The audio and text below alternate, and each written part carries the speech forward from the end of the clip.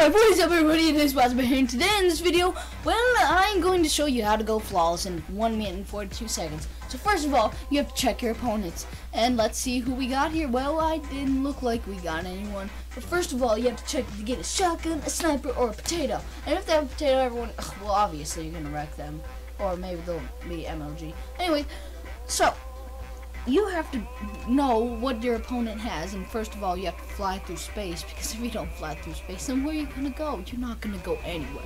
So you have to get into the map, which is the Firebase Delphi, and well, you have to check your opponents, which I'm doing right now, checking my opponents, because they're looks like they're pretty OP, and three of them are running potatoes, and yeah, so that yeah, 3 of them running potatoes.